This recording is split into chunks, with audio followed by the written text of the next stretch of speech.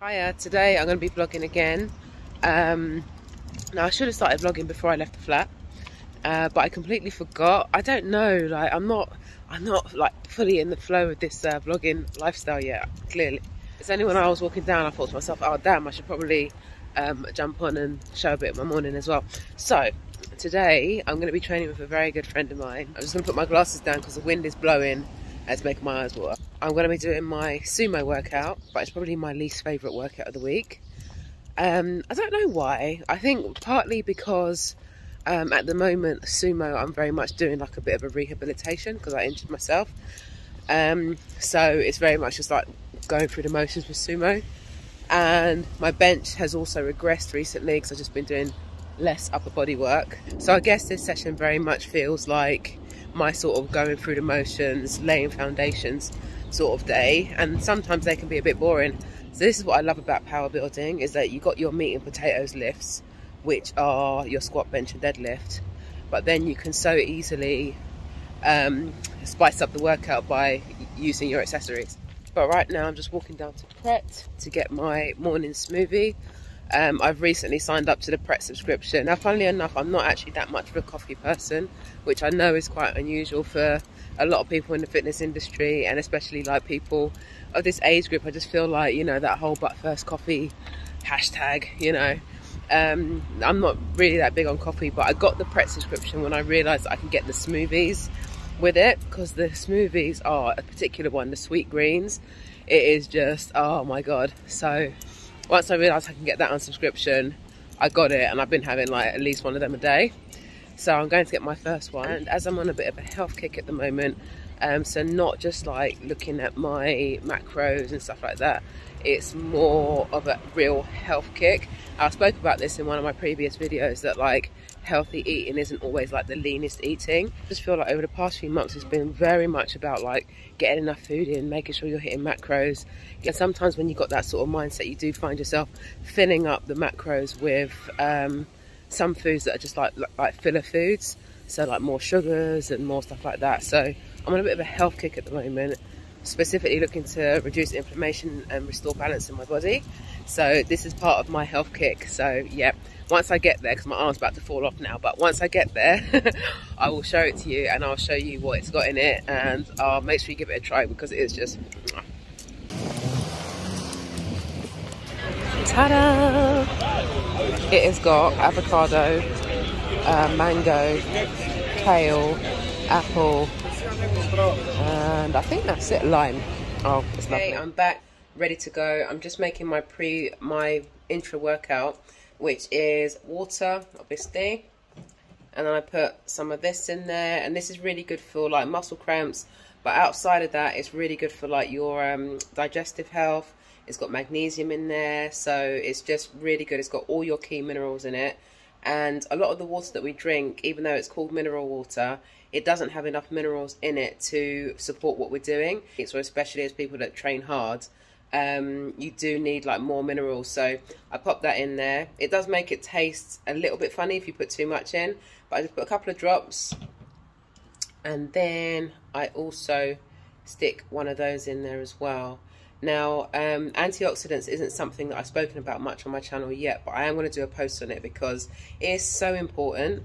But yeah, so I stick one of those vitamin C's in there, and that's going to accelerate my healing process, and it's also going to minimize free radical damage that is caused by training as well. And they happen to taste quite nice as well. So sometimes when you're training, you just want like a little bit of sweetness, even though these don't have actual sugar in them, they just have sweetener. But you know, sometimes when you're training, you just feel like, I need the glucose, man. So yeah, you just take a bit of that, and I just find it works really nicely.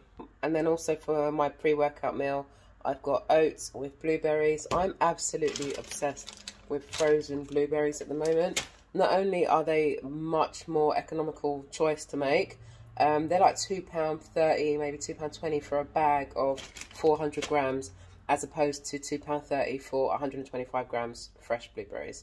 And they're just nice, like, you know, they're just nice. I think when they're frozen as well, it just feels like more of like a little sweet. So I'll have those in the evening. Instead of like actual sweets, I'll have like some blueberries after my dinner. But they make your lips turn blue, so it can kind of make you look like a little bit deoxygenated. But yeah, no, apart from that, all good. Go ahead. Sorry. Go on. Okay, so I've just met my lovely Megan. Here she is. We're at Batch & Co, which is in Streatham, and it does the best coffee. So just having a quick coffee and oats. Megan's already had hers because she's a little gannet. And then we're going to make our way to the gym and get on with it. Okay, so we just arrived at the gym, and funnily enough, I actually went out last night and I had dinner and a couple of drinks, and my recovery is really down this morning. If you haven't seen my video about the whoop, I'm going to link it above. My recovery is in the red today. That's always such a shame, because it just feels like, you know, you can't go out and enjoy yourself without it like hindering your training. But anyway, it's what it is. So I'm here, and this morning I was like, felt completely fine. Even though I woke up and I was in the red, I was like, okay, I feel fine, so let's just see how we go. But it's now like gone 2 o'clock, and I actually just feel like really flat now. So yeah, we're gonna see how this session goes. And typically sumo and bench tends to give me a bit of a headache anyway, because the amount of like pressure that you're building up, and obviously with bench as well, you're getting a lot of work activation around the traps and stuff. So sometimes I have been known to get a bit of a headache when I do heavy benching. So yeah, I'm just hoping it doesn't compound the effects of my night out from last night, but we'll see how we go. Okay, so as always, we're starting off with a bit of stretching, a bit of mobility. I always like to make sure that my hamstrings are really well warmed up, as well as my adductors. I find the tennis ball really useful for lots of things, but here I'm using it to mobilise that point of connection where my adductor hits the pelvic bone. So I just like to get that tennis ball right in there and just manipulate that tissue. So I spent a lot of time sitting down, so this little movement here is just making sure that the hip flexor gets a nice good stretch, so it's nice and open and ready for me to get to work. Okay, now moving on to the sumo deadlift.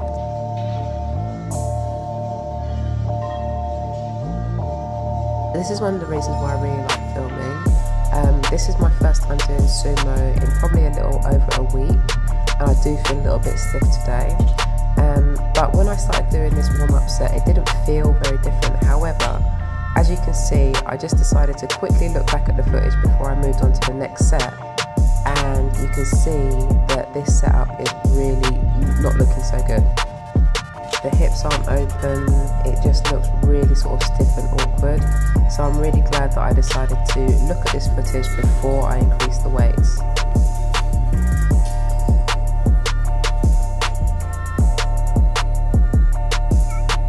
And as soon as I saw that the setup was not looking good, I decided to bring the weight back down and repeat that warm-up set. And as you can see, this second warm-up set looks a lot better. So here you can see that I'm sinking the hips down a lot more, getting the hips a lot closer to the bar, and getting the hips a lot more open as well.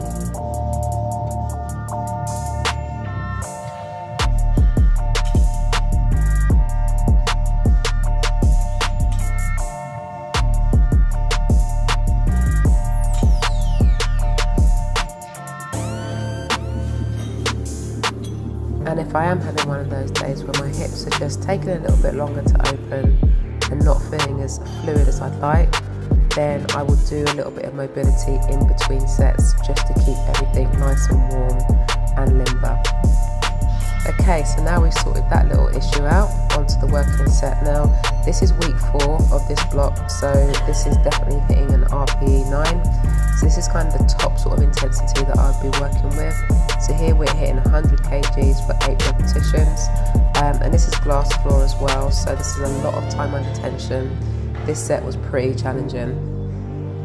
I've definitely got one of those faces that makes everything look easier than it actually is, because as you can see, this actually really took a lot out of me. I was absolutely blowing after this. And during a session like this in particular, I'm making sure that I'm taking my full 3 minutes in between sets. Definitely not rushing back in, even once the breathing returns back to normal. Definitely not rushing straight back in, making sure you're getting that full 3 to 5 minute rest, so that you can let that nervous system kind of recalibrate and ready to hit that next set. So we're doing comp bench today, so that means that we're giving a little pause in the chest before we press, which is the same sort of format that we'd find in a competition. In my previous blocks I've been doing a bit more of like a touch and go press. Usually going to let me get more reps and be really easy to fall into bad habits and sort of like get you out of practice when it comes time to actually compete again. And last week I made the mistake of skipping a warm-up set. I was in a hurry and it completely gassed me out for my working set, and I wasn't able to get the load at the RPE I was expecting. So just taking a bit of extra time, moving up in smaller increments, that really does prime the nervous system and help you get that bigger lift at a lower RPE, so less strain on the nervous system. So just bringing in my trusty spotter Megan to help me with my top set. So it's really useful for me when I'm working at the top set. I like to get a hand off because it just conserves that energy of actually pulling the weight off the bar, off the rack. So yeah, I always like to get a hand off for at least my top set. This was definitely an RPE 8.5, maybe even RPE 9. So as I was saying earlier, my bench has definitely regressed a little bit, but that's to be expected because I'm doing a lot less volume with my upper body at the moment. And then once I'm done with that, just a couple of back down sets just to get a little bit more volume in, but still working within that strength rep range.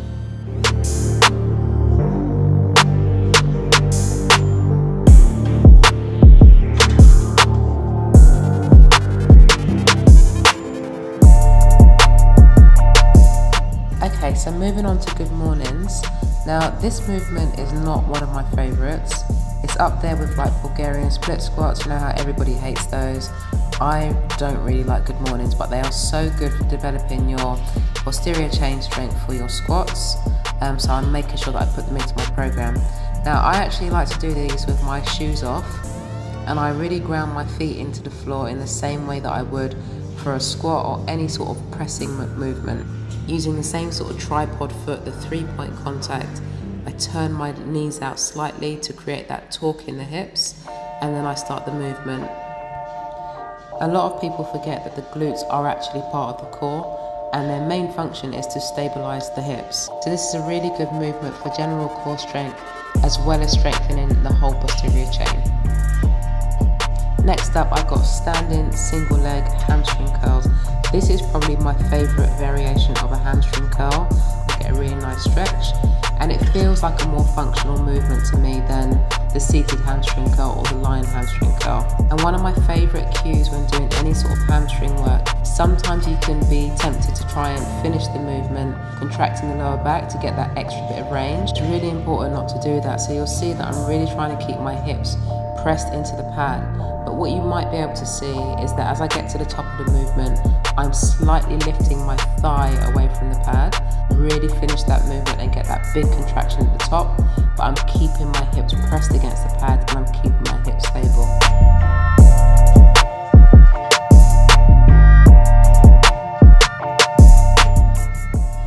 Last up, I got a superset. I didn't actually film the second half of this superset, but I did superset this with rear flies to develop the rear delts. The first exercise that you'll see here is a single arm lat pull down. Being able to engage the lats is very important in a lot of lifting movements. And what you might be able to tell is that I'm just almost twisting my shoulder down towards my hip. Now the lat actually wraps right into the spine, and it does help to rotate the spine as well. So this isn't like poor form, this is actually just making sure that I'm getting that full contraction. If you really want to sort of like feel that big contraction and learn how to use the lats to control those upper back joints, the shoulders, that's a really good tip that I have been using for some time now.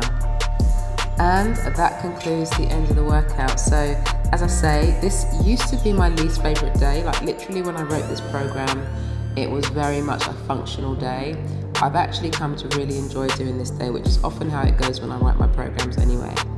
I hope you've enjoyed the video. This is just me and Megs getting our post-workout meal.